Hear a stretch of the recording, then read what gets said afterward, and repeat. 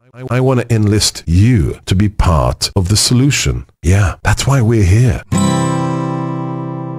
I'm white, and I've got everything I need. No one clutches their purses when they're in a room alone with me.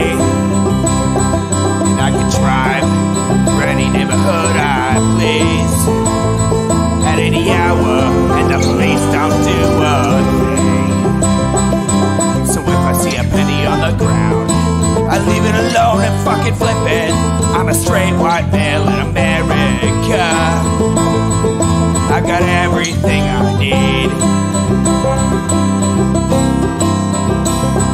I'm a guy getting paid more than a girl with a degree. And I can walk down the streets after dark, no one wants to rape me. And I can get a girl pregnant and just as easily flee. Just like my straight white male dad did to me. So if I see a penny on the ground, I leave it alone and fucking flip it. I'm a straight white male in America. I've got all the luck I need. I've got a pile of broken mirrors and I'm walking under ladders and I'm spilling tons of salt, but to me that doesn't matter, cause my skin and my gender and my orientation are the best things to have if you live in this nation. I recommend it highly.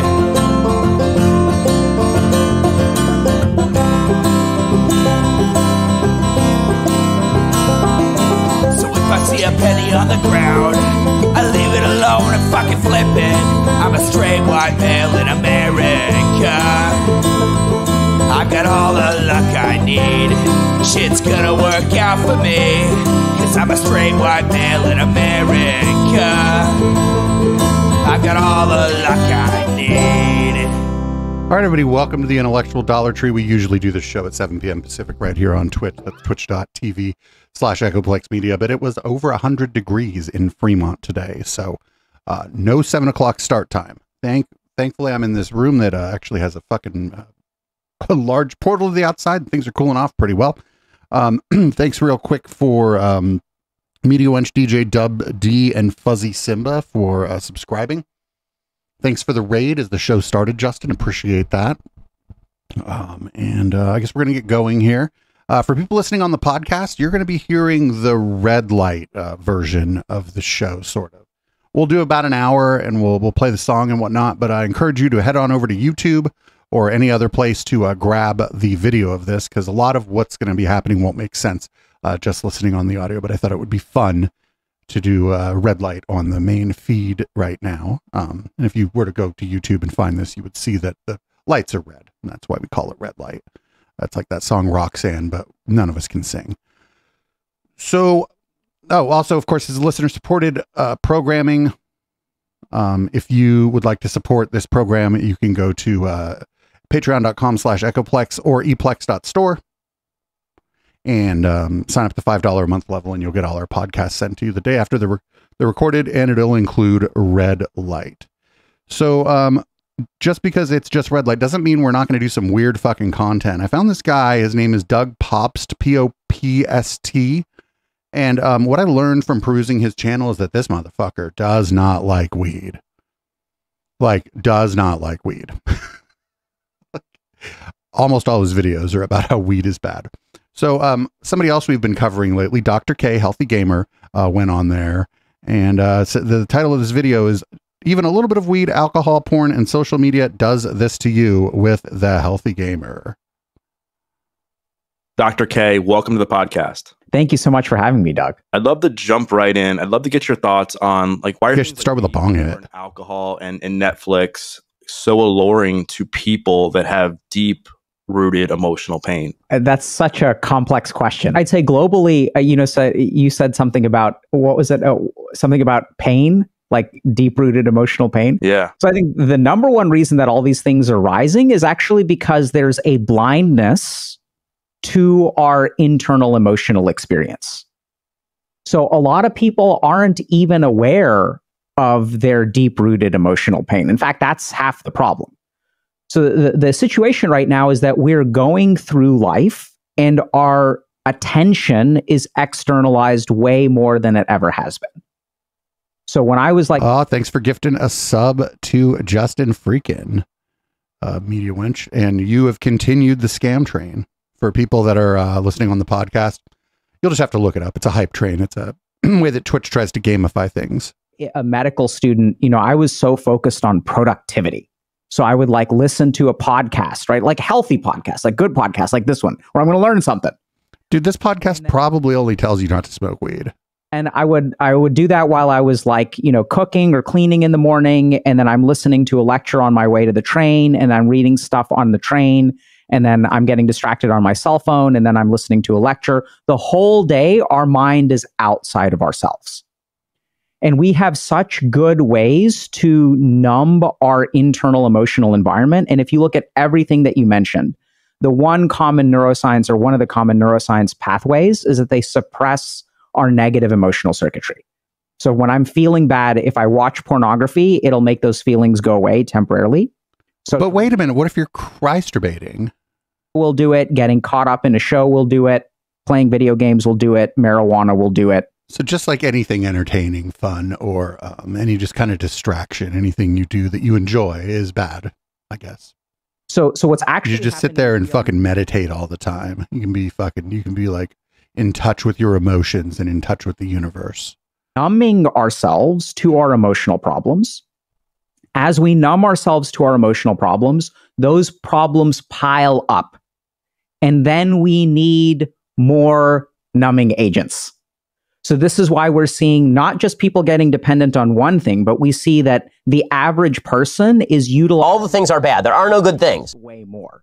And that's because of this cycle of not actually dealing with things like emotionally, or even problems in our life that create emotions, right? We just have numbing agents. We engage in a lot of avoidance. So we're seeing all of the things that allow us.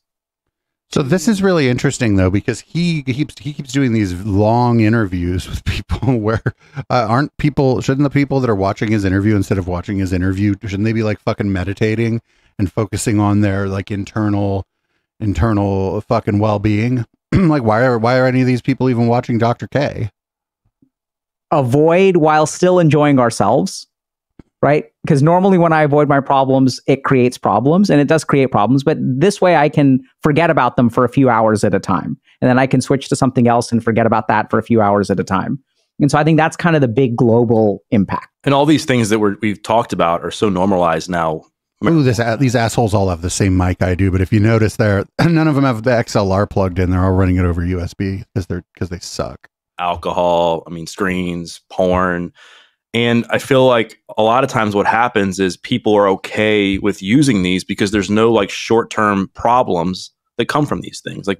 Most people in the short term, their life isn't going to fall apart from using these things. But I know long-term, they can be very detrimental. Like, what is your message to people that are casually using these things to check out from their life and dealing with the internal stuff? Okay, so they are including like watching a show on Netflix. Motherfucker, people just sometimes want to sit down and watch TV. I'm not even big on TV, but after the show every night, I sit down and I fucking watch like an old episode of Boston Legal, or fucking start binging The Wire again, or find something new to watch. Like it's what people do when they're like done with their shit, because they could just sit and watch something for a while. And you're not tuned out. If the thing is good, you're paying attention to it. You might even learn something, even just from like a fictional show. You might learn something. Like, what the fuck? Like, what are they not aware of? I think, like you said, so if it's a long-term consequence, so let me ask you, Doug, if it's a long-term consequence, let's say I start using marijuana today, and 4 years from now, I'm stalling in life, right? So we see this picture a lot called failure. That's just very stalling. I'm just addicted to nicotine. Can't speak 66. Positive momentum, but then after college or in the middle of college, like you don't really get a good job and you don't progress in life. But 4 years from now, you feel kind of stuck. How do you know that marijuana is the cause? I don't. That's the problem, right? Wait a minute. What if you're just stuck? What if shit just sucks? What if like you're at a job that like pays your bills or whatever, but you're not very fulfilled from your job. You don't have the time or the confidence to go find another job. You maybe just got out of a relationship that wasn't that great. And fucking, what does weed have to do with any of this stuff? These are all like, a lot of this stuff is circumstance. Right? So this is where Good job, everybody. Good job participating in the hype train. Consequences, but how do we even know that marijuana is the long-term consequence? So I think the biggest challenge that people face is that we are very good at seeing short-term consequences. And this is the way that our brain works, by the way. And we're very poor at seeing the long-term consequences of our actions, because even for the person who is using marijuana, if you ask them what's wrong in your life right now, they'll say that XYZ is wrong, but the marijuana doesn't appear to have a direct effect on that. And that's the biggest problem. And so what are your thoughts on marijuana as a whole? Because before we were recording, I was mentioning that, one of my big passions is kind of showcasing the fact that marijuana isn't as good for people's mental health as the internet may present it to be.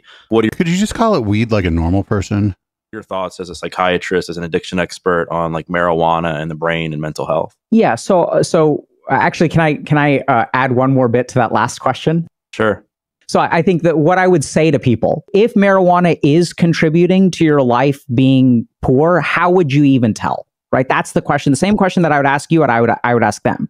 And if their answer is, I don't know, then that's a huge problem, because this is something that could be negatively impacting your life, but you may not be able to see it. And so then that becomes really tricky. Like, isn't this supposed to be academic? If this is supposed to be academic, shouldn't they be calling it cannabis? How do you know? Because if it is a problem and it is keeping you stuck, you wouldn't ever be able to see it, which means that you're never going to fix it, which means that your life will continue to stay exactly the way that it is. This guy, they talk about people smoking weed like everybody's the media wench, just be chiefing like 5 joints during a 4-hour stream. Like, I smoke weed and media wench gave me 5 joints, they'd last me 3 weeks. Like, everybody's like consumption is different. And there are people who should not be chiefing 5 joints in 4 hours, but there are some people who it's fine. Like, this is like just assuming that it's like an on-off switch. You either use cannabis or you don't. And that's dumb. Yeah, if I smoked like a bunch of weed, if I smoked like a lot of weed during this, in fact, people have been here when I smoked a lot of weed on stream. It's not great. I'm not at my best when I'm super high. Actually, what it requires is a period. But also, you notice they're not bringing up, I mean, it says alcohol in the title, but alcohol is way worse than weed. Like, it's just way worse than weed. Snarly P, thank you for following. Period of sobriety as an experiment. What will happen to your life if you stop marijuana for like 6 months to a year? We're not talking 30 days. We're talking 6 months to a year. And if someone is not able to engage in that experiment, then that is a sign that there's a problem. What if they don't wanna? That's really how long it takes, in my experience, to really get out of a substance. Now you're asking, what do I think about marijuana? So I think there's a couple things to keep in mind about marijuana. So I think any substance or anything in the world, doesn't matter what it is, has certain good effects and certain bad effects, right? So I know this sounds weird, because even working as an addiction psychiatrist, a lot of people are anti-marijuana. There are some studies that show that marijuana can be beneficial. So one study of people who are dependent. God, imagine getting stuck with this guy when he's high. If you start using marijuana, you can cut your opiate dependency by about 50%. There are some studies, I've had some patients who have been able to use marijuana in a somewhat healthy way to manage, for example, like some aspects of depression or bipolar disorder or anxiety. And some people really find that a good sativa helps me sleep. I think the challenge is that a lot of the things that people think marijuana do in a negative way is not what I usually see. Isn't microdosing just making sure you don't take enough acid to actually feel anything? So some people are worried. They'll say like, oh, like marijuana will make you like stupider and it'll lower your IQ. There's one study, for example, that shows that marijuana is associated with a 4 to 8 point decrease in IQ. But if you, I mean, how high are you when you're taking the test? People will say, but there are lots of very successful people who are super smart who are still using marijuana. Fair enough. There are other studies that show that it doesn't have too much of an effect. So there are a couple of things to keep in mind when it comes to marijuana. The first is that... So he just said nothing. First of all, like IQ, so far as I can tell, is just the results of your performance on a specific series of tests on a specific day. And he said that some studies show that that reduces your performance on those tests, and some studies say that it doesn't. So nothing. He just said nothing. Good job. Thanks for saying nothing. Many of our studies on marijuana did happen before it was criminalized, at least in the United States. around the 60s and 70s. The marijuana that we get access to today is not the same substance that we got access to 60 years ago, because the Well, no, weed from 60 years ago would dry out and be kind of nasty. has increased very, very intensely. So the THC concentration, I think I never heard of that Acapulco Gold. So we see a larger effect. So some of the studies that suggest that it's safe, we're talking about, 2 ounces of beer versus 2 ounces of liquor is a very different thing. And marijuana used to be the concentration of beer, and now it's the concentration of like hard liquor. Yeah, but that's the thing is most people,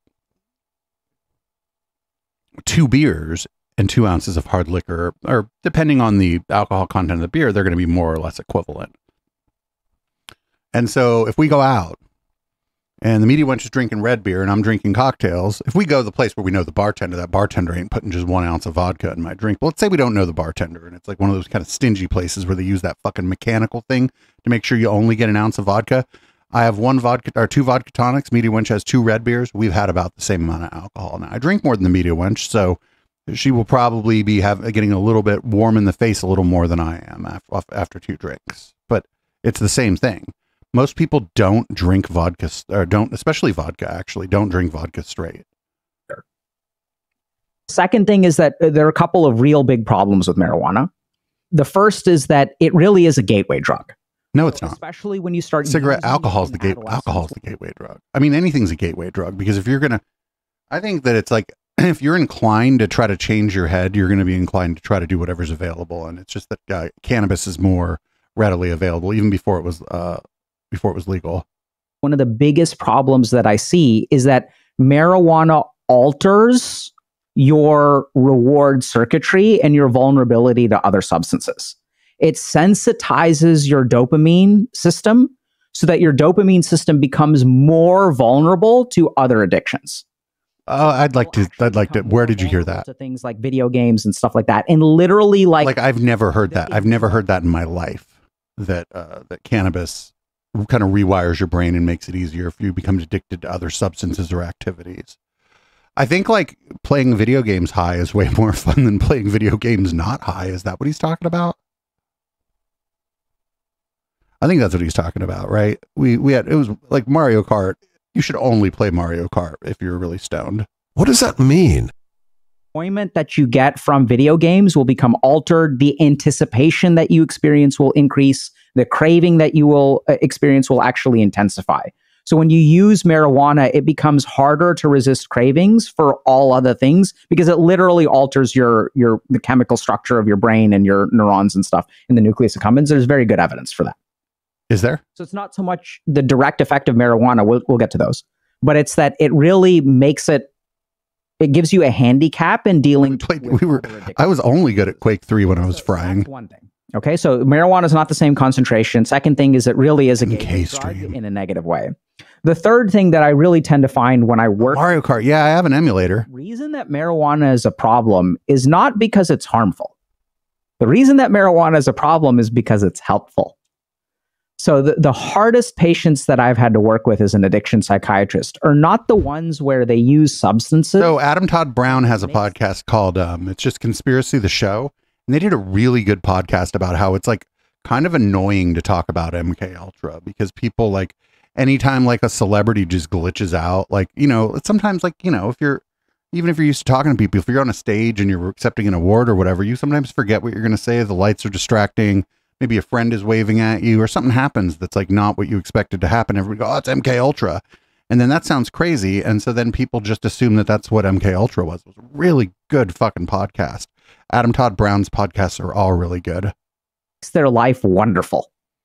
The hardest cases to kick are when they use something. Yeah, I asked to get on his show, and he has a pretty cool thing going on. He's like, hey, you're not part of like the LA like scene. He's like, if you're doing your show out of LA, I would definitely think about it. He's like, but I just have people on from LA. He's like, people from LA, and if anybody that ever worked for me at Cracked, and those are the only people I really have on. And he was like super nice about it. It's just like how when we did Local Love, like if you weren't going to interview a band from out of the area unless they happen to be on tour. So pretty cool. If normal. And this is very true of marijuana. So when I work with people who use marijuana, the hardest cases are not, oh my God, I love marijuana. I love getting high. We're going to like celebrate and have fun and we're going to vibe. It's when I smoke marijuana or when I use marijuana, I get to live life the way that normal people do. Wait, what? No. Nuh-uh. You get high and go to the grocery store. Normal people don't be like, should I buy all of the Snickers? I don't even eat candy. Should I just buy all these Snickers? Ordinary life. I get to hang out with people without crippling anxiety. I get to be able to go to sleep at night like other normal human beings. Oh, stealthy And fetish. this is the real challenge. This is why it's so good and why people like it so much is they do detect that it helps with things like social anxiety. It helps with things like sleep. And if you were to ask someone, hey, I'm going to give you two options. One is you can live a life where you don't get to sleep very much and your sleep is crappy and you get to wake up exhausted every day. And you don't get to form social connections with people. You don't get to hang out with people. You don't get to date.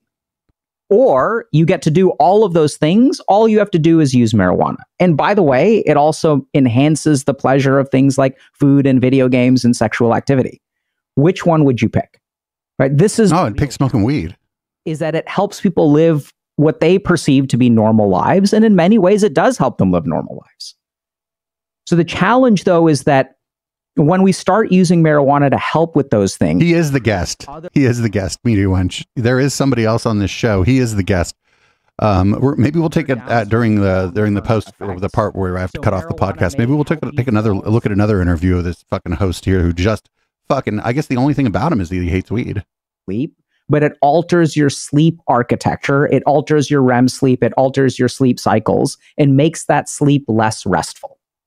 No, it doesn't. And it also creates other kinds of problems. Okay, so why isn't he talking about alcohol? Dude, one of them, like if I notice, like after the show, if I have more than like 2 or 3 cocktails, like during a show, and I notice that I'm like buzzed, I'll stay up late, just watch TV until I can feel like I'm not that buzzed anymore. I'll make sure I eat something, make sure I drink some water. Cause if you go to sleep, like even just buzzed, that fucks your sleep up hell bad.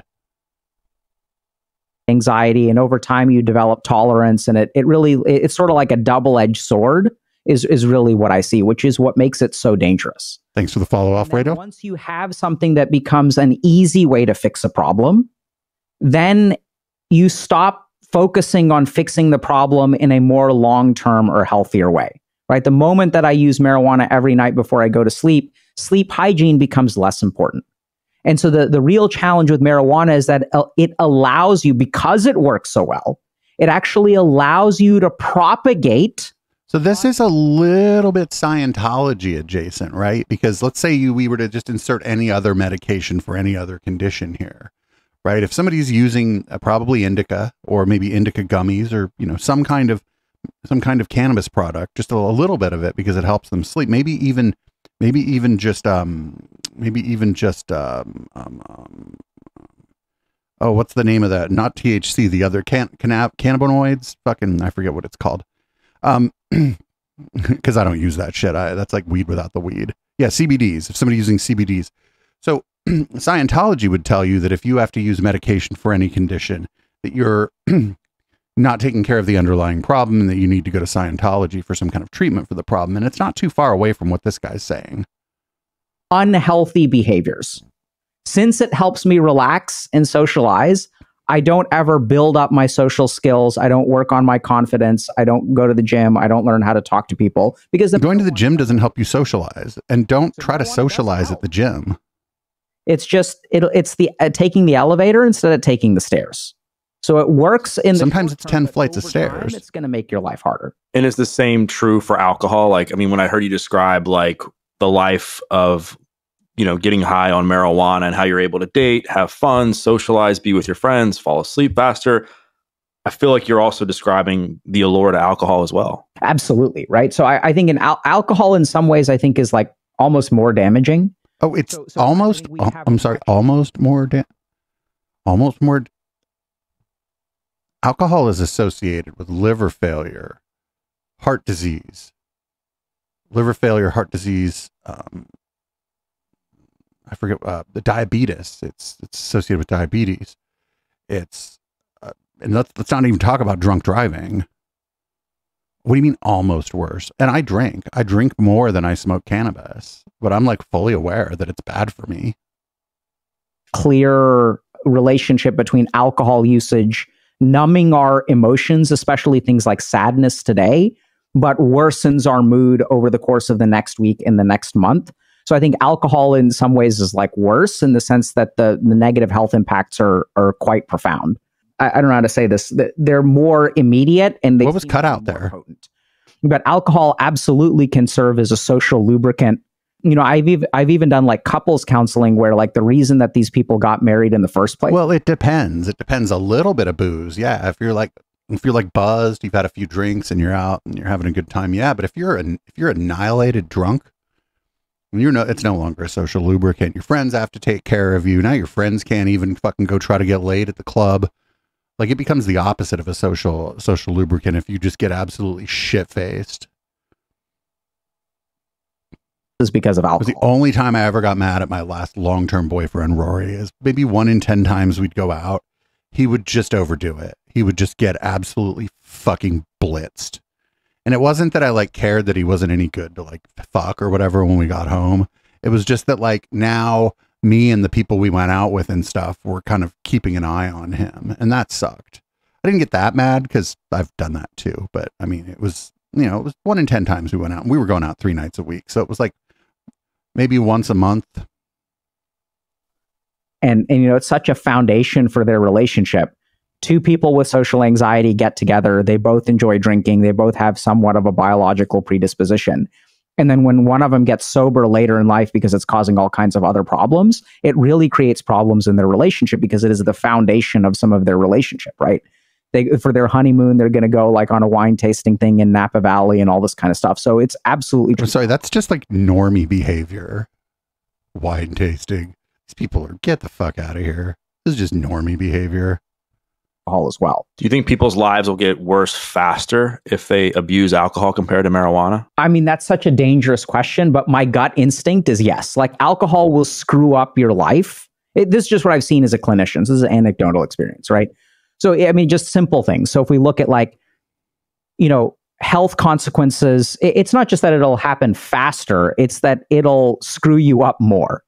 So, hepatic steatosis, liver cirrhosis, drunk driving, alcohol withdrawal can be fatal. Whiskey dick. Marijuana withdrawal is not fatal. Alcohol intoxication is much more likely to be like physically damaging and can be fatal, whereas marijuana intoxication has a much less likely chance of doing so.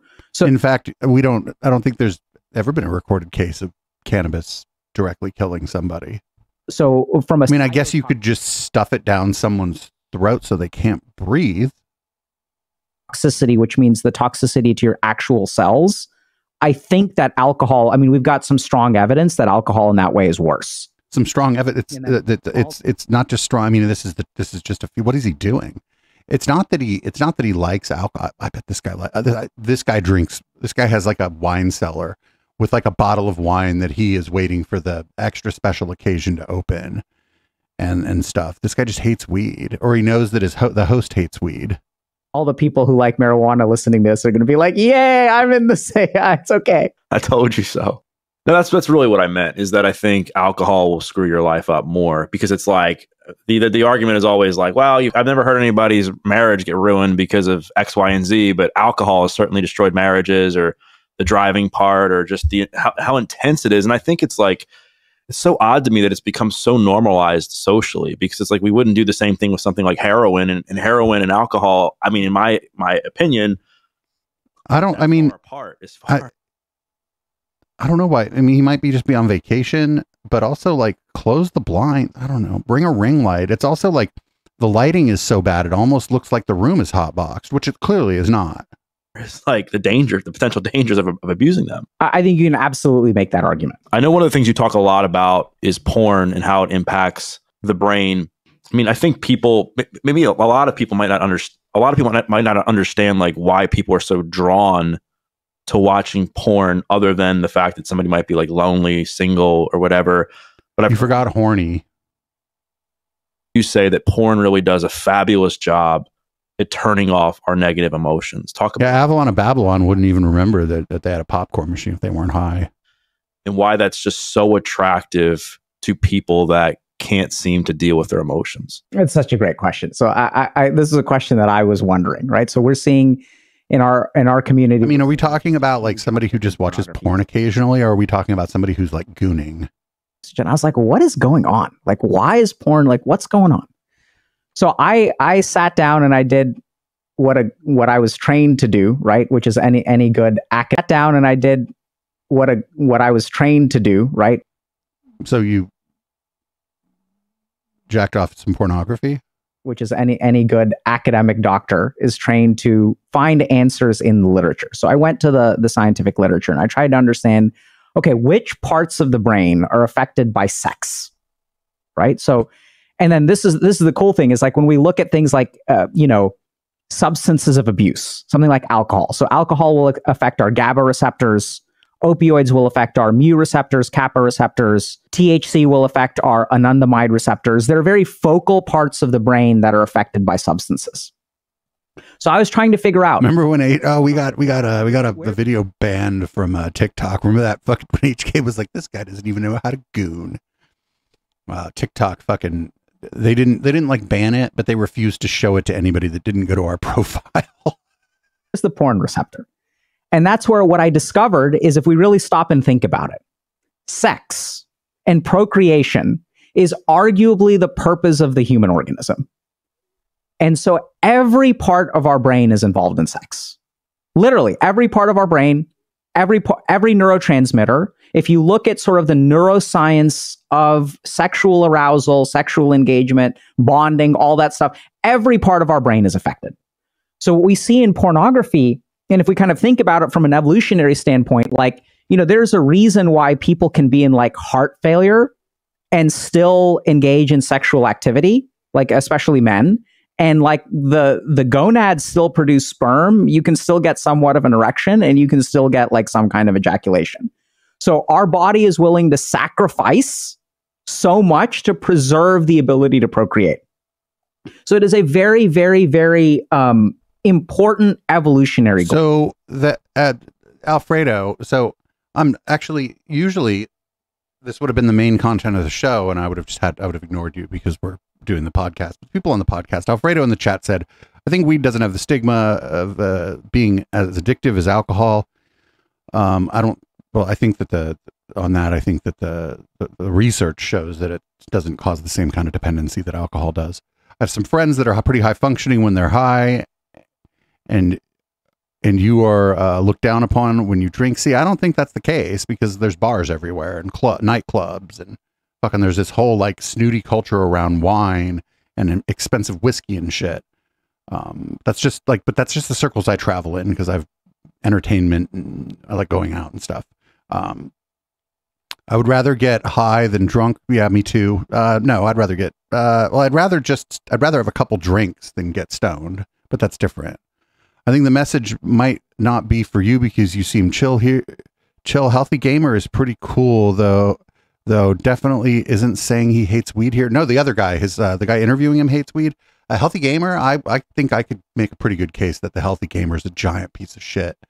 There's a series of interviews he did with, and I forget the guy's name. The guy was deeply depressed, thought that he was getting therapy from Dr. K over a live YouTube.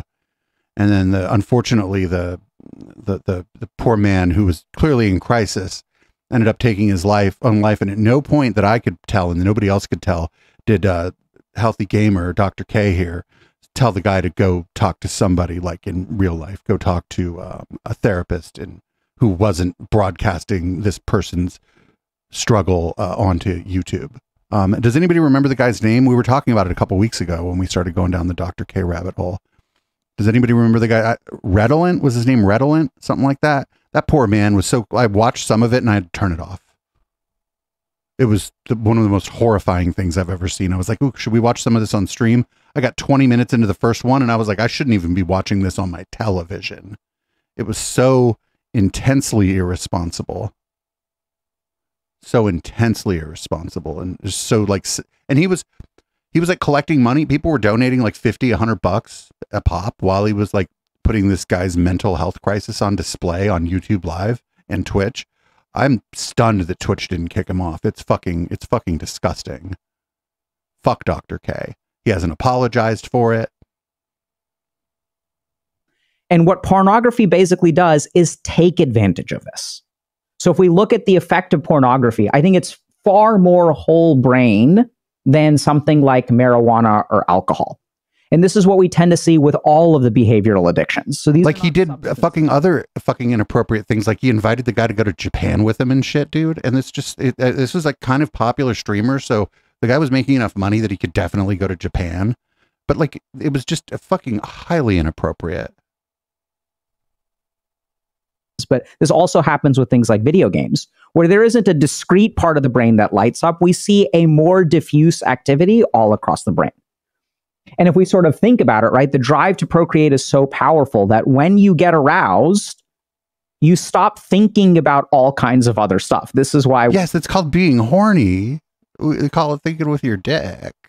Yeah. Like what it, like Alfredo, and I'm you're new here. We don't usually pick on the newbies too much, but I feel like what you're saying reminds me a lot of what people were saying about Jordan Peterson like 4 or 5 years ago, before Jordan Peterson fucking got his brain scrambled in some Russian rehab.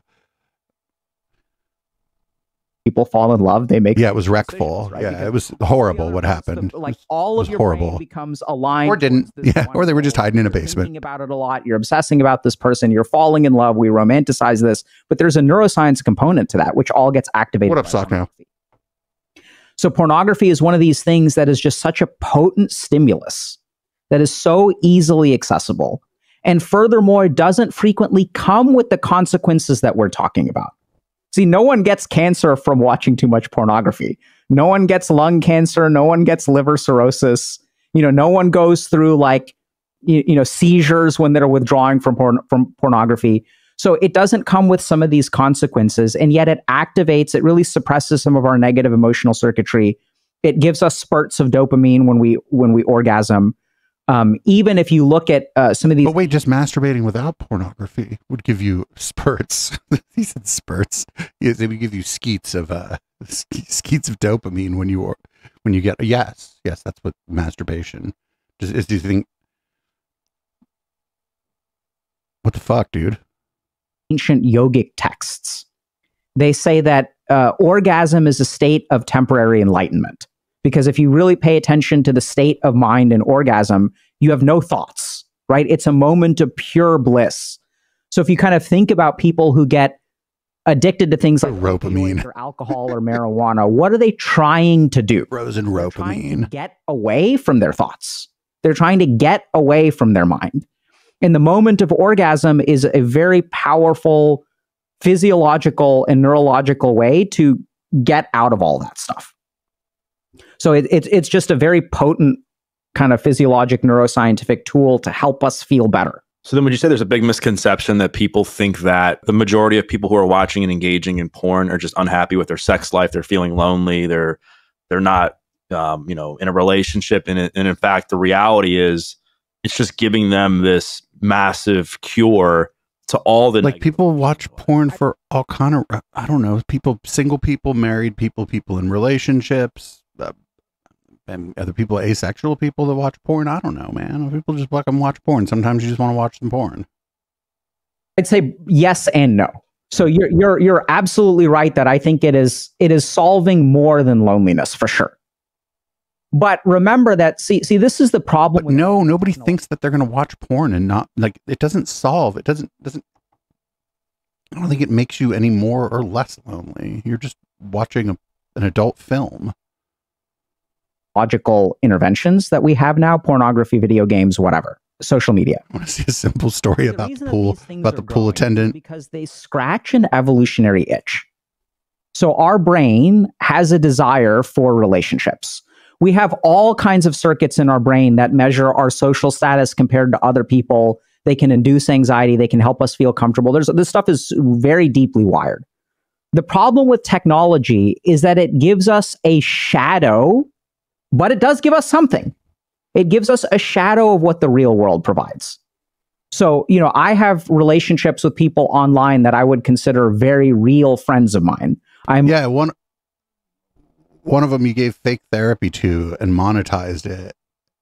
Didn't tell him to go talk to somebody in person or to call any kind of crisis hotline. And then unfortunately, by the way, that Reckful guy, I did look at some of his content. Fucking seemed like a very nice guy. Seemed like a very good person who just needed some help. And instead he came across Dr. K. The Decoding the Gurus episode about that is fucking heartbreaking. I couldn't listen to all of that either. Emotionally bond with these people. And so I can get some very real value out of this thing.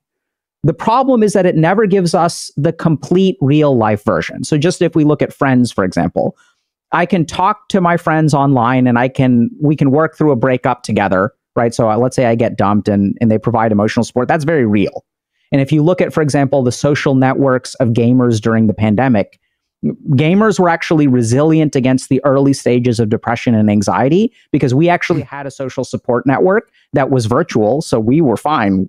But it's not just gamers. I think me and the media, and we're fucking prolific trolls, and we have all these people. Some of them hang out here, like Ali Drew, Ninja RV, who doesn't hang out as much for a lot of family obligations. Also, I think he's a professor now. Good for him. Fucking Justin, we met trolling, like Matt Binder and the Majority Report people, Michael Richards, who hangs out here, we met trolling. Sammy, who used to hang out here a lot, we met trolling. Like we had a network of people to chit chat with too. It's not just gamers. It was just people who were engaged in any kind of online community, maybe had a little more resilience and had more people to talk to at the beginning of the pandemic. But also, like, I don't know what the fuck he's talking about, because like I saw people, me and my neighbors almost every night every evening, as soon as like the stay-at-home suggestion happened, one of my neighbors, the guy up and diagonal from me, just put a bunch of lawn chairs out in front of it was in a fourplex. He put a bunch of lawn chairs out and just knocked on everybody's door and walked back and said, "Hey, you guys want to come out here, smoke some weed, have a beer, and sit a few feet away from each other and maybe hang out a little bit?" That was great. People did that. The people at the park all the time. Like there were people out doing things that they just weren't inside at the bar. Else. The challenge, though, is if you look at that online relationship, I can't get everything. So when I hug another human being, I get a release of oxytocin. That makes me feel good. It makes me feel bonded. It alleviates some degree of stress. But you can't hug yourself. Pandemic was very real. Can't speak. Something that's always missing. We know you want to get kicked out of here again. One of the things we have to do here is moderate the chat. You can't spread. Yep, goodbye. So Heck, all the things like fuck with this. something like pornography. That person probably holds the and record for having been kicked out the most not times. Just with pornography, but with some of these like social media aspects of pornography, like OnlyFans, because now we're seeing the development of parasocial relationships. So it's not just the direct neuroscience. Yo, my last shorter term boyfriend Marcus does OnlyFans. One of my new friends in Fremont, he does OnlyFans. I helped him get his cameras set up. Like, there's nothing wrong with this. This is just sex work. This is sex work that takes out some of the risk inherent in meeting strangers for sex. Of sexual activity. Now I can interact with this person. I can get their attention. I can pay extra money to have them call me out specifically. At the beginning of a video, they're going to say, "Hey, I made this for you." And that scratches more itches in the brain. So we're seeing that pornography is evolving. And I think as it scratches those itches, as I'm getting my needs fail troll, right? Pornography, that will propagate my loneliness, because just like marijuana or anything else, I'm not actually fixing those problems in my life. So it creates this kind of dependency that keeps people stuck, because my brain is not, I don't know if this kind of makes sense, but see, if my brain gets none of its needs met, it will work really hard to get its needs met. Right? So if I'm absolutely starving and absolutely like thirsty, I will do whatever it takes. But if I have something that gives... Sometimes if I'm thirsty in the middle of the night, I won't even get out of bed. I'll just fall asleep dehydrated.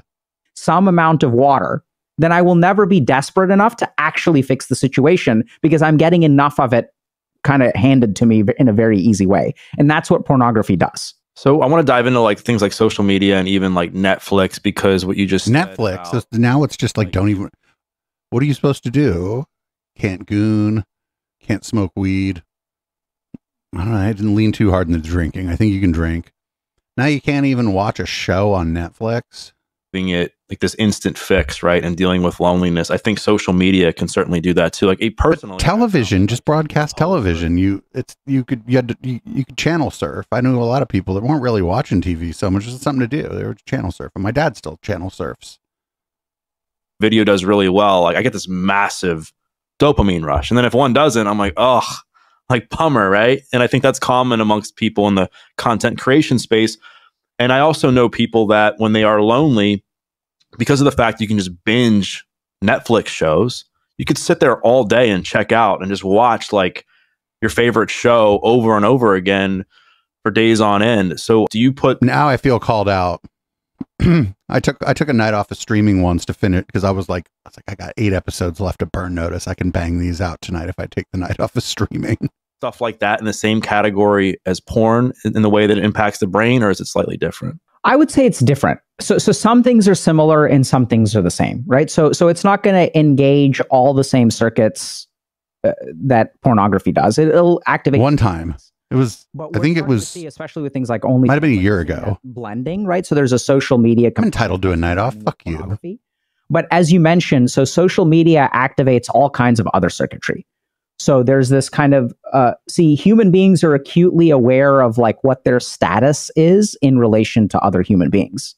And this is what social media really like picks up. The media ones will just fill in if I need the night off. No problem, baby. The challenge is that in the past, we had no way to quantify our social status. Like I didn't actually have like a social rating. But with the creation of things like social networks, we can literally quantify how much people like you. Right? There's like a literal button called a like. And that is something that is very, very like addictive in a sense, right? Because now we know exactly what we need to. Likes, you say? 12 likes. 12 motherfucking likes. Do to get more likes. We have a quantification of something that used to be like hard to understand.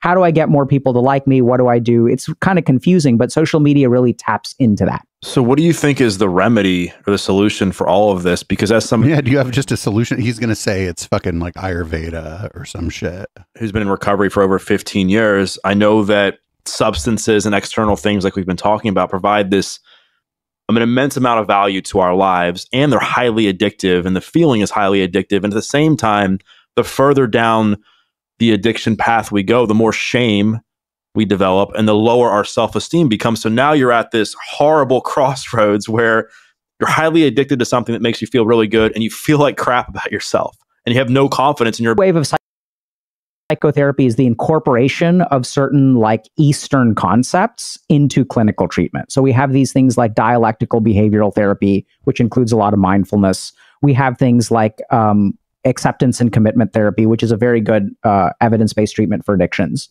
And so we're starting to incorporate some of these Eastern concepts. And I think the most important thing is that if we look at what all of these things do, what they do is externalize our attention. We spend less time with ourselves and we spend more time with the outside world. And this is creating all kinds of other problems that we haven't even touched on. See, when I'm not in touch with myself, I don't know what I want, right? And if I don't know what I want, what I end up doing is looking to the external world, looking for successful people. And then I say, okay, well, this person is happy. This person is successful. That's what I should do. And then we start to do that, but we don't actually feel that internally. We have a question mark in here and we're looking for answers on the outside. And then once we start duplicating what that person is doing, then it doesn't work the same because that person was passionate. That's why they got there. But I'm not passionate. I'm just mimicking what they're doing. So this is kind of what ends up happening is we're kind of directionless in life. We don't really know what we want. And then in that directionlessness, our brain is kind of like, why not get some dopamine today? Because I'm not working towards anything in particular. And if you look at there's some really interesting multivariate regression analyses on risk factors for pornography addiction. So what do you mean? What are risk? Does he just mean that you're horny? Pornography addiction. And the number one thing that I've sort of found in the literature doesn't say necessarily that this is number one, but this is what I think is really important, and there's very strong correlation, is meaninglessness in life. And you know, I know you struggled with substances in the past, and if you really like look at every single person who's overcome an addiction, a big part of it is you have to have a really good reason to. You have to care more about fixing the addiction than what the addiction provides. And right now, we're such a purposeless society. It's like, what do I want to accomplish a year from now? Who the hell knows? Right? And then we go on like finding this answer from the outside, but we're not in touch with ourselves. And so I think the most important thing that needs to happen is we need to get back in touch with ourselves. Stop running away from our emotions, connect with what we want. Because when I work with people who are addicted to pornography, on any given day, it's just not worth it to avoid porn. It's not like they move towards something significant. The cost is not that high. I might as well watch a little bit of porn, maybe jerk off a little bit, maybe masturbate a little bit. And then, those are the same thing. What do you mean? Maybe I'm going to jerk off, then I'm going to masturbate, then I'm going to tug on the pug. I can go on to the empty life. You know, the life is empty before and the life is empty after. There's no cost, really. And so a big part of it, I think, is just re-internalizing our attention, connecting with ourselves, becoming like grounded. And this is something that I think is incredibly important because technology is only going to get more addictive. Like, it's not like one day some platform is going to wake up and say, oh, you know what? This is addictive enough. On the contrary, they're all competing for our attention. What's happening right now is all Weasel the Weasel are trying to pull users towards their platform and pull people away from other platforms, which is what they're designed to do. I mean, I don't think that's evil. It's just, you know, anytime you have a marketplace, everyone wants you to use their product. That's their goal. The problem is no matter which platform wins, you lose because you're losing the attention no matter what. So what we really need to do is reconnect with ourselves, spend a little bit more time with ourselves, learn to work through emotions as opposed to numb them. Right? Try to figure out what we want instead of letting social media tell us the ways in which we're deficient and how we can spend $59.99 to fix that problem. Right? This is exactly what's going on. And so what we really need to do is get connected with ourselves. Because even social media will create things like body dysmorphia. Right? There's a really disturbing trend that we're seeing where body dysmorphia used to be more common in women, and we're starting to see equality between men and women. And men have a lot more body dysmorphia than I think historically they've ever had. No, this is men have always been insecure about our bodies and relationships and stuff. It's just that things are getting a little bit better, slowly but surely things are getting better, and men are able to talk about that stuff more. We're making our sense of self is being dictated by what we consume from the outside. It's not being developed from in here. We've talked about how a lot of these substances and things can lead to being addicted to the other things that we've talked about, like porn can be intertwined, you know, with like weed and video games and alcohol, and they all can be connected somehow. As far as the solution, well, they could all just be discrete things that you partake in, connected to ourselves and developing some purpose in life, which I know is incredibly important. There's also been a lot of talk about like dopamine detox. Do you think, given that these addictions can be related, do you think it's important for somebody to essentially just detox from everything and really focus on finding themselves? Or do you think that there can be a happy medium with like watching like some content like you and others that? Oh yeah. He's like, yeah, you shouldn't be spending so much time on the internet watching YouTube or anything. But what you should be doing is watching hours and hours and hours of me going on different people's shows. People overcome addiction. Yeah, so that's a great question. So there are a couple of different, let's say like neuroscience, psychiatric things going on, okay? So the first, let's talk about dopamine detox. So see, when we use any kind of substance or even activity, our brain will develop tolerance and we will need a higher signal. So if we look at something like pornography, what we tend to find is that over time, people will change the way that they watch pornography. Pornography consumption tends to get hardcore over time. So things will become more extreme. And that's because in order to get the same stimulus from the brain, so when we get some amount of stuff, and it's the same thing with like caffeine or alcohol, right? So at the beginning, like I'm a lightweight and 2 beers will get me drunk.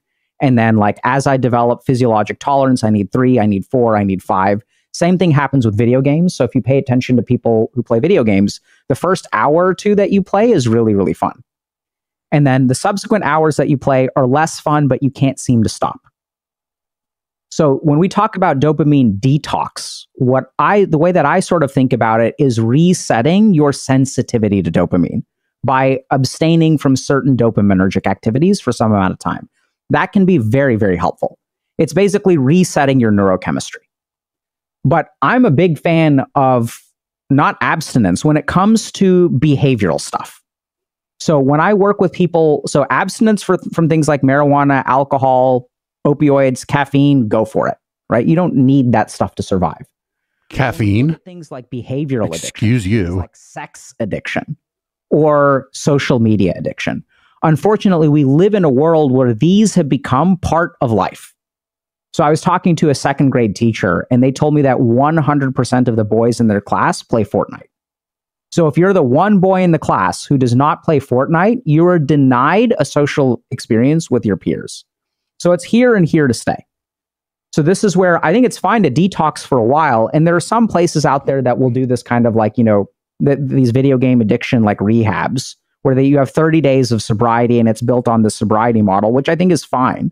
But then the problem is when these people are done, like they go back into the world and like sobriety is hard, especially when it comes to technology.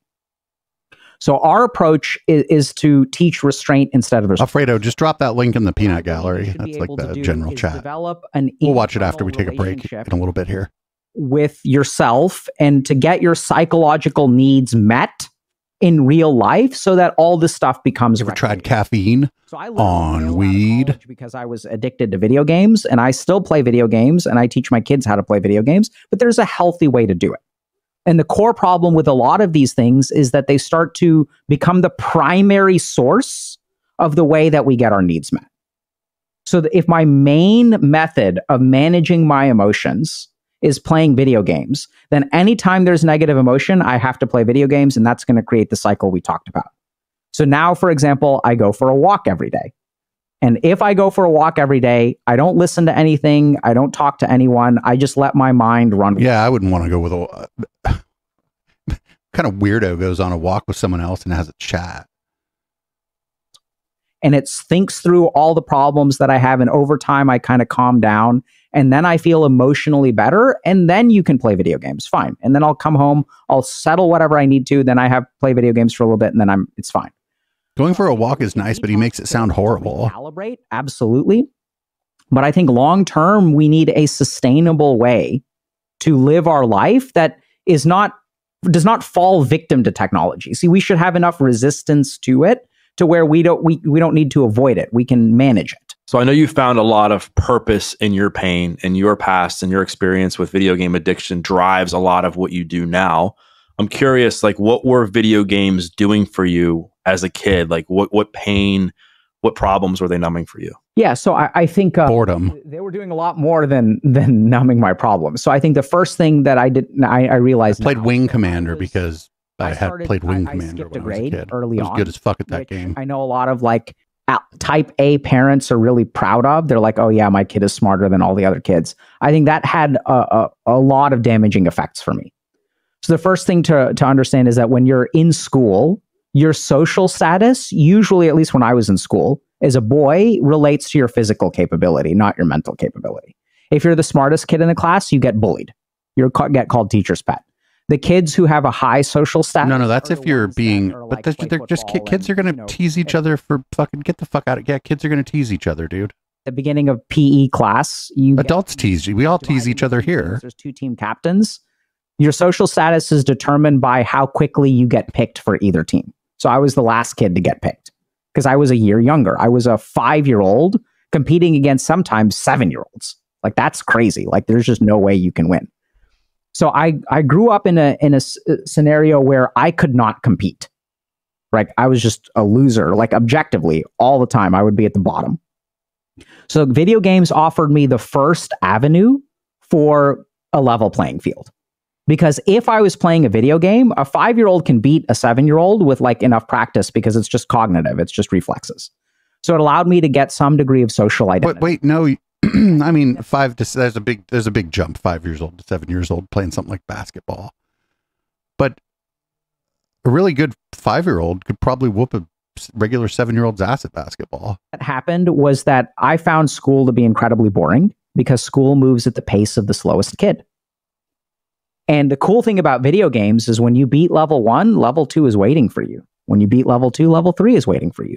So I found a constant. So the smartest kids I knew, and I wasn't one of these kids, the smartest kids I knew were trying to help the other kids, actually. I wasn't one of them.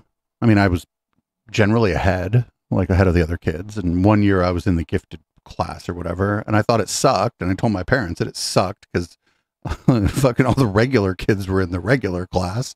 And so my parents told the school to take me out of the gifted class. And I mean, I don't know. I'd say I turned out fine, but I'm almost 50 years old and I stream for a living, so maybe not. Challenge and engagement, which I absolutely fell in love with. So this is where the roots of my addiction were formed. It allowed me to compete against my peers. It allowed me to feel challenged instead of bored. Later on, what ended up happening is that, I started to do poorly in life. And then I fell into this trap of like numbing my emotions by playing video games. And I remember like when I would go to bed when I was a freshman in college and literally failing out of school, like it hadn't happened yet because it was mid-semester. I remember going to bed and realizing like I'm failing out and there's like nothing I can do about it. Like I felt completely powerless.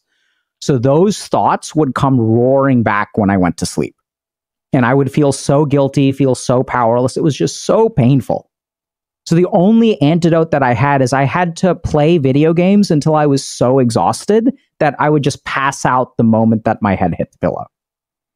So the only way, and that video games are good at that. Like there's even a case from 2012 where someone died of a cardiac arrhythmia after gaming for like 60 hours straight. So they can suppress your physiologic. But it wasn't the video. It was like they were drinking like hell energy drinks for long periods of time. And so then what would happen is since I would play to the level of exhaustion, then I'm going to sleep at 4:30 in the morning and then I'm sleeping through all my classes. It makes it impossible to wake up. Now there's another day that I've slept through all my classes. My grades have dropped a little bit more because after the fourth day of class that you miss, you lose like 3 points on your final average and things like that. Like it was really terrible.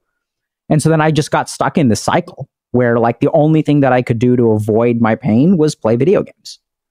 And then it even reached the point I was so desperate that what I would do is sneak when I went home for like a break after the semester, I would sneak out in the morning and steal my transcript from the mailbox so that my parents didn't see it. And then my parents would ask me like, where's your grades? And I was like, oh, they send them at the end of the year in college. It's different. And they're like, oh, okay. So I was just delaying and playing tricks and playing video appear after some number of years. And so at that point, we kind of had a conversation about how I was stubborn. And so what's the difference between stubborn and perseverant, right? If you win in the end, they say, oh, look at this person has perseverance. My pain was play video games. And then it even reached the point I was so desperate that what I would do is sneak when I went home for like a break after the semester, I would sneak out in the morning and steal my transcript from the mailbox so that my parents didn't see it. And then my parents would ask me like, where's your grades? And I was like, in case anybody on the pod is wondering, this is in fact live. Oh, okay. So I was just delaying and playing tricks and playing video games and screwing up my life. I've heard you say that your journey began at failure. A lot of people's journeys end at failure and they give up on themselves. How did you use, failing out of college and your experience with what you just described to propel you to do essentially what you're doing now? Yeah, it's a great question. So I think the first thing to keep in mind is, what's the difference between a failure and a setback? If it's your last data point, it's a failure, right? Because that's when the game is over. That's when it's a loss. But if you keep going afterward, it's a setback. So also, like I remember when I was applying to medical school for the third year in a row. So I'd been rejected from about 80 medical schools at this point. And my uncle came to me and he's like, bro, you gotta think about doing something else. Maybe get a PhD, like maybe do something else because this isn't working. For 2 years, all you've done is apply to medical school. You haven't gotten into a single one. Like, I don't know that the third year is going to be any different. right? Because those Fs from college stay with you. It's not like they disappear after some number of years. And so at that point, you know, we kind of had a conversation about how I was stubborn. And so what's the difference between stubborn and perseverant, right? If you win in the end, they say, oh, look at this person has perseverance. If you lose in the end, they call you stubborn. Or if you quit, they call you stubborn. They were like, you're so stubborn, you should have. So this is really bizarre, where stubborn and perseverant are the same. Setback and failure are the same. There's no such thing as a failure, in my opinion. There's just what happens, right? And then there's what you do with it.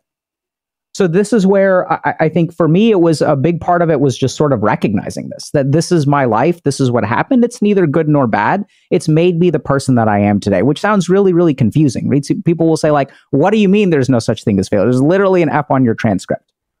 And this is where I didn't understand this. But there was no scenario in which I thought failing out of college is better than getting a 4.0 GPA. You ask 100% of people, I imagine they'll say 4.0 is better than 2.0. Except what's really bizarre is now a big part of my brand is that I went from failing out and graduating with a 2.5 to training and teaching at Harvard Medical School. So like this is the one scenario where I'm not a 4.0 kid. I'm actually a digital. Oh yeah, when the stream drops and you're on the app, getting it to come back is very hard. On the browser, it's a lot easier. The Twitch app sucks. And that's all a part of my journey. And so for other people out there to recognize that your failures turn you into the person that you are. Do they cost you certain things? Absolutely. Will they make your life difficult? Absolutely. There's no question about that. But we even know from studies on things like peer support that if we look at things like, especially like sobriety, I can train at the best institution on the planet and become an addiction psychiatrist, but there is something that I cannot provide for my patient. Thank you for the resub. Sorry for ruining your name, but it's a joke at this point. Hopefully you do well on Plinko. Ooh, you got robbed on the Plinko. And there's no substitute for your experience. So even your failures turn you into the person that you are. And I think at the end of the day, the only thing that you can do, whether you succeed or you fail, the next day you wake up, your options are very simple, right? You can just continue going. Whether you fail today or you succeed today, the way in which you keep going may change. But there's only one direction to move. Life is going to move you forward whether you want to or not. Time will tick whether you want to stay in the same place. So just focus on moving forward, and that's all you can do, whether you get a setback or not. So do you think success can be unhealthy? Because I think of what the opposite of failure is. It's typically success. And I heard you when you were describing the level 1, level 2 of the playing the video games. I think people do that as well. They're like, okay, I want to make $100,000 a year. I do that. Now it's up to 150, 200, or I want to get X amount of followers or progress like in my career at this corporate level or whatever. Do you think that like success can be addictive too? 100%. So just ask ourselves, right? Doug, can you think of anyone who's very successful who committed suicide? You can. Yeah, right? So everyone can. It's great, right? So you look at all these people. We definitely need $33,000 a month. That is correct. Ask yourself, how many of them do you think are happy, right? How many of them engage in unhealthy habits? So there's even studies that support this. So I went to medical school at this place called Tufts University School of Medicine, and then I did my psychiatry training at Harvard. And what I found is that at Harvard, there's way more imposter syndrome than there is at Tufts. I did my undergrad at University of Texas. I didn't really know what imposter syndrome looked like back then. But generally speaking, the higher you climb, the more vulnerable you are to imposter syndrome. Yeah. You think that this is obvious. You think that you don't deserve the success you've had. A lot of people think that. All kinds of negative things. Sometimes I wish more of the people we cover on Wednesday would get a little bit more of that ye olde imposter syndrome. That can come with success. We can get imposter syndrome. We can develop ego. We can develop what you just pointed out as well, which is this concept of moving goalposts. So if my goal is 100,000 and then do I get content at 100,000? No, now it's 150. Once I get 150, is that enough? No, then it's 200. So there was a period of time where in my private practice, 30 to 40% of my patients were in finance. So these were people at like Goldman Sachs and like making millions. Oh, so you're rich as fuck. Of dollars a year. And they were still very unhappy. So you can chase success, and there's objective value to success. I'm not saying don't be successful. But I think what makes something healthy or unhealthy is not success or failure, because we just talked about, and it's a beautiful question from you, right? So if failure can be healthy, can success be unhealthy? Absolutely. So the main thing is who's in control. So there's no such thing as healthy emotions or unhealthy emotions. What makes an emotion healthy or unhealthy is who's in control. So if the sadness is in control of you, then it's going to be unhealthy. And this is where we can even look at things like excitement and love. Aren't those good emotions? Well, it depends on who's in control. If I've been married for 15 years and I have two 12-year-old twins and I fall in love with someone else, is that love a good love or a bad love? Well, that depends on who's in control. Well, no, sometimes that shit just happens. Excited about this thing. I want to learn to play guitar. And then I order a guitar off of Amazon and I buy all this sheet music and things like that. Is that good or bad? Well, it depends. Who's in control? The guitar. If the success is in control of you, which I tend to find for a lot of people happens. So that's verse. The one thing that I haven't heard anybody say is that that he lies about his CV or whatever. You are, the more likely. And if he had, people would have brought it up by now, you know? That the way that you feel about yourself, your sense of identity, you can't stop, you can't be at peace. Because if you are unsuccessful, then you become unhappy. And now what's happened is that your unhappiness is not yours to control. It's controlled by the outcomes. So I worked with generally, your happiness is generally controlled by the outcomes of the things in your life. And I think that's as good a place as any to cut this off for the podcast listeners. So check this out, podcast listeners. We're going to give this show away as a freebie. You can go to patreon.com/echoplex or eplex.store and go to the membership tab. And this one will be free. But while you're there, think about signing up at the $5, $10, or $20 a month level. Really helps this show out. So we're going to take a quick break here, just so it's easy to cut. We're going to play Boomers by Periscope. I'm going to come back. I don't even have to change the color of the lights, but I am going to pour myself a cocktail because my internet dropped a couple times and I need a drink. Although it's so fucking hot out that I'm probably, after I have a drink, I'm going to be like, oh, I shouldn't have had that drink. Anyway, I'll be back in a couple minutes. Everybody enjoy Boomers.